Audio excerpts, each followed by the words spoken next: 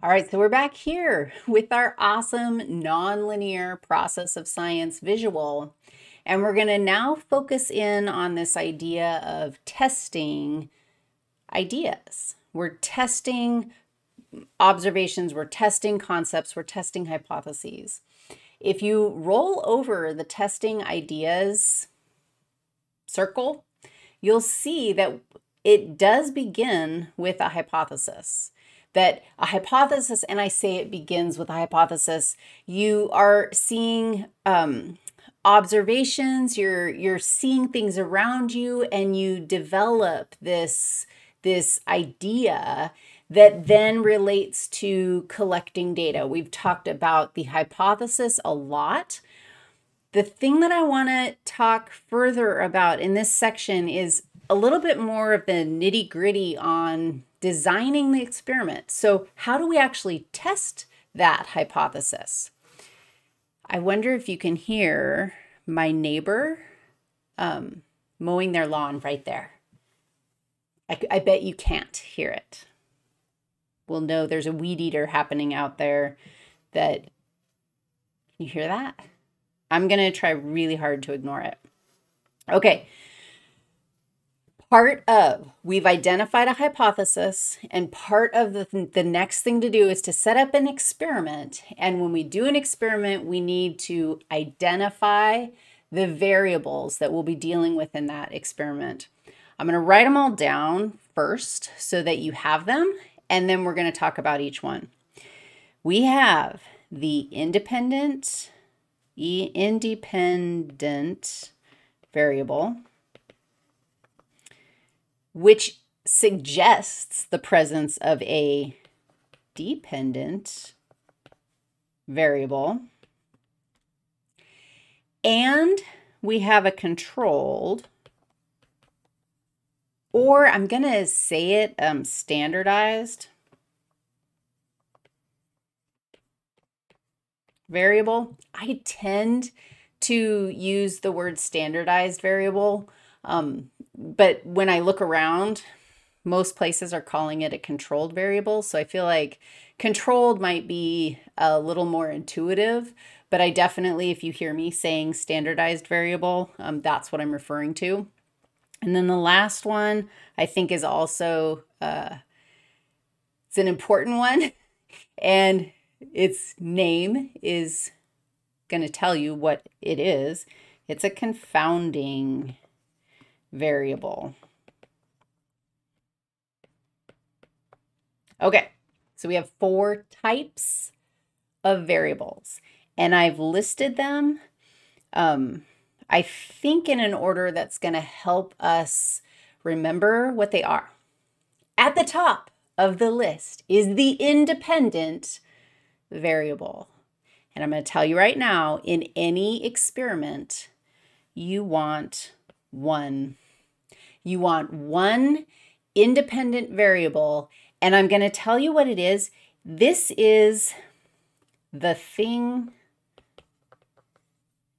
you change in your experiment. So if you're looking at survival rates for, what are those little sea monkeys? Brine shrimp in different amounts of sodium concentration. Did you follow what I just said? Your question might be, can brine shrimp, what's their favorite concentration of sodium in water for their survival? The thing you're changing in your experiment, the thing that you're looking at is sodium levels. So in one group, you're going to have no sodium, and the next one you're going to have a little bit, and then you're going to have a little bit more, and then you're going to have a lot of sodium. And you've got this range of changes to one variable, sodium concentration. The independent variable, there's only one. I think that's probably the most helpful piece of an independent variable to remember when you're trying to remember these definitions. No, the independent one is alone. There's only one of them. The dependent variable glory days, you can have as many as you want.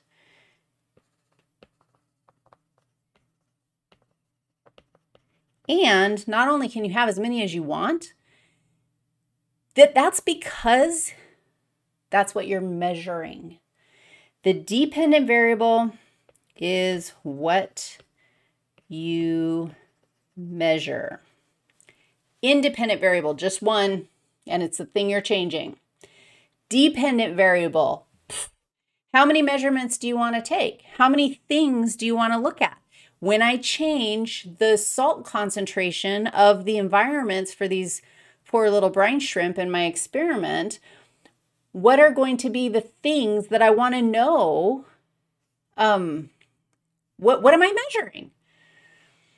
Well, I got a sad story to tell. You probably should measure the number of brine shrimp that stay alive.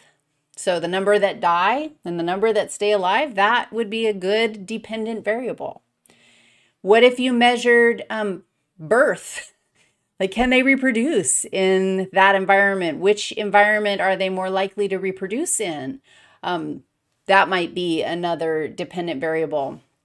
What else? Maybe you could measure something about their activity. Like, how much do they move? Maybe there's a way to quantify how much they move, or even maybe there's a way to quantify how much food they're taking in, or how much carbon dioxide they are producing. There are things that we can measure that will help us understand the impact of that thing that we change. Because the dependent variable is, we can have as many of them as we want, you only need one. Your question might be really simple, that you want to know how it impacts survival.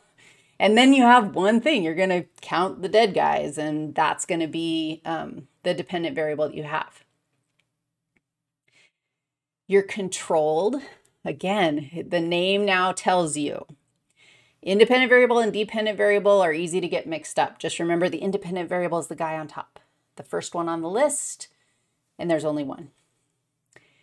Controlled variables are all the things that you need to keep the same in your experiment everywhere. So let's just put that down there.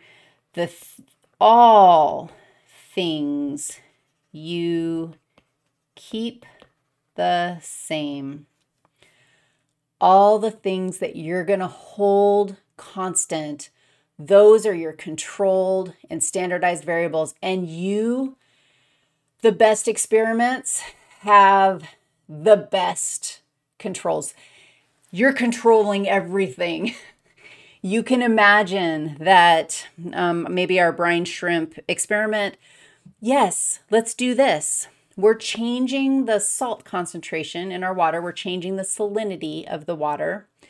But what we're going to control is the amount of food each group gets in each different treatment pile. Their food is all the same. They're all going to get the same amount of food. We're going to let's control the pH of the environment. Let's make sure that the pH of their little homes are the same for all the groups. Let's control that. Let's control the number of critters that we start with. So we're going to have, brine shrimp, this might be difficult, but maybe we should try to control some qualities about brine shrimp. I don't think this would be something you'd control in actual brine shrimp, but if you're doing experimentation on humans, you definitely want to have, there's lots of qualities of a human, age of a human, biological, anatomical sex of a human, their chromosomes that they might have, any conditions that they might have, how much they exercise, what they ate that morning. These are all qualities that can impact, right? Like they're they're variables that could impact your outcomes if you don't control them. You want to have as many of them controlled as you possibly can. And one of our observations somewhere in this lecture that is growing longer and longer by the minute, somewhere in here, we talked about the fact that it's really hard, impossible to control for everything. So you do the best that you can, and you can guarantee that the things that you don't control will be criticized in the sign, like, yes, I didn't control for that thing, and this is why I decided not to control for it, or this is why it was impossible to control for that thing. So as many things as we can control, we want to. The last one, once a variable is determined that it can't be controlled, it becomes a confounding variable, uncontrollable. It's super interesting doing science on humans. You end up with this giant pile of confounding variables. I've been messing around with educational research, like collecting data on my students, and then trying to analyze the results of the data and draw conclusions about what kinds of teaching strategies are most effective for students. I mean, the number of confounding variables in this is profound. Like, how much experience do students have coming into a course? Have they ever had a biology course before? Do they like watching videos? Do they like communicating with their teachers? I mean, there's just a million things that are confounding when you start looking at research on humans. But you can see how the more confounding variables you have, the less reliable your results are going to be. That's why it's so good to have a community of humans a community of experts, looking at the research, looking at the results, looking at the design, and ensuring that as many of those confounding variables are eliminated as possible. Okay, we've done variable land. Oh my goodness, are we having fun yet? Please say yes. Next up, we're going to talk about different kinds of controls.